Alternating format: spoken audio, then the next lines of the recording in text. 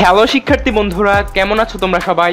আশা করি তোমরা সবাই অনেক অনেক ভালো আছো। তো সামনে যেহেতু তোমাদের এইচএসসি পরীক্ষা, তো আজকের ভিডিওতে তোমাদের এইচএসসি পরীক্ষার বাংলা প্রথম পত্রের একটি চূড়ান্ত এ প্লাস সাজেশন দিয়ে দিব, যেটি ফলো করলে ইনশাল্লাহ তোমাদের বাংলা প্রথম পত্রে এ প্লাস কেউ ঠেকাতে পারবে না। তো ভিডিওটি শুরু করার আগে একটি কথা, তোমরা যারা এখন আমার চ্যানেলটি সাবস্ক্রাইব করোনি তোমরা অবশ্যই আমার চ্যানেলটি সাবস্ক্রাইব করে রাখো, কারণ তোমরা এই চ্যানেলে এইচএসসি পরীক্ষা 2020 সকল সাজেশন, এমসিকিউ সলিউশন, সকল আপডেট এবং নিউজ সবার আগে পেয়ে যাবে।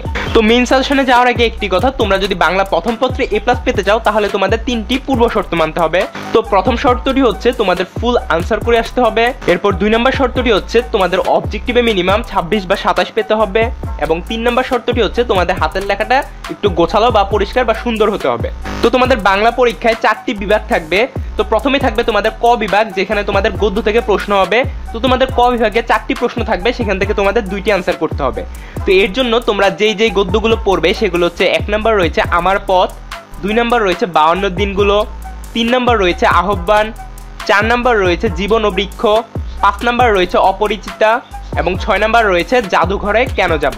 তো তোমরা গদ্যের জন্য এই 6টি গদ্য যদি খুব ভালোভাবে পড়ো, ইনশাল্লাহ তোমরা এখান থেকে 2টি সৃজনশীল 100% কমন পেয়ে যাবে। তাছাড়া তোমরা এই 6টি গদ্য পড়ার পর তোমাদের টেক্সট বুকে আরও যে 6টি বাড়তি গদ্য রয়েছে সেগুলো তোমরা জাস্ট অবজেক্টিভের জন্য দেখে নিবে, তাহলে তোমাদের গদ্য থেকে তোমাদের সৃজনশীল এবং অবজেক্টিভের প্রিপারেশনটা খুব ভালোভাবে হয়ে যাবে।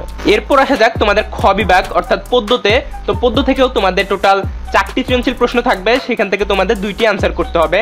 তো এর জন্য তোমরা যেই পদ্যগুলো দেখবে সেটা হচ্ছে 1 নম্বর রয়েছে সাম্যবাদী, 2 নম্বর রয়েছে এই পৃথিবীতে এক স্থান আছে, 3 নম্বর রয়েছে 18 বছর বয়স, 4 নম্বর রয়েছে সেই অস্ত্র, 5 নম্বর রয়েছে বিভীষণের প্রতি মেঘনাদ, এরপর ফাইনালি 6 নম্বর রয়েছে তাহারই পরে মনে। তো তোমরা পদ্যের জন্য এই 6টি পদ্য ভালোভাবে পড়ে যাবে, ইনশাল্লাহ তোমরা এখান থেকে 2টি সৃজনশীল 100% কমন পেয়ে যাবে। এছাড়াও তোমাদের বইয়ে আরও বাড়তি যেই 6টি পদ্য থেকে যাচ্ছে, তোমরা সেগুলো জাস্ট অবজেক্টিভের জন্য হালকা একটু দেখে নিবে, তাহলে তোমাদের পদ্য থেকেও সৃজনশীল এবং অবজেক্টিভের প্রিপারেশনটা খুব ভালোভাবে হয়ে যাবে। তো এরপর রয়েছে গ বিভাগ অর্থাৎ উপন্যাস।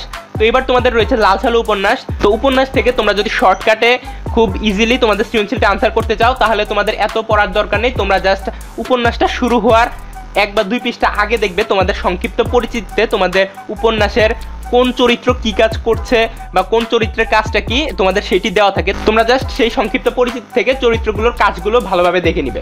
এরপর রয়েছে তোমাদের গ বিভাগ অর্থাৎ নাটক। তো তোমাদের সিরাজউদ্দৌলা নাটকটি থাকবে। তো তোমরা উপন্যাসের মতো সেমভাবে সিরাজউদ্দৌলা নাটক থেকেও তোমরা নাটকটি শুরু হওয়ার 1-2 পৃষ্ঠা আগে দেখবে সংক্ষিপ্ত পরিচিতি দেওয়া থাকে, সেখান থেকে তোমরা সংক্ষিপ্ত পরিচিতি থেকে তোমাদের চরিত্রগুলোর কাজগুলো খুব ভালোভাবে দেখে নিবে। আর অবজেক্টিভের জন্য তোমরা যেহেতু 2 বছর তোমাদের উপন্যাস এবং নাটকটা একবার করে রিডিং করেছো, তোমরা অবশ্যই তোমাদের বইয়ে মেইন লাইনগুলো দাগিয়ে রেখেছিলে, সেই মেইন লাইনগুলো তোমরা অবজেক্টিভের জন্য খুব ভালোভাবে দেখে নিবে, তাহলে তোমাদের উপন্যাস এবং নাটক থেকে তোমরা একটি করে 2টি সৃজনশীল খুব ইজিলি আনসার করতে পারবে। তো এই ছিল আজকের ভিডিওতে। তো ভিডিওটি ভালো লাগলে অথবা এরকম এডুকেশন রিলেটেড ভিডিওগুলো মিস করতে না চাইলে এবং এইচএসসি পরীক্ষা 2020 সকল সাজেশন, এমসিকিউ সলিউশন এবং সকল আপডেট ও নিউজ সবার আগে পেতে আমার চ্যানেলটি সাবস্ক্রাইব করতে ভুলবে না, এবং লাইক কমেন্ট শেয়ার করে আমাদের পাশেই থাকো।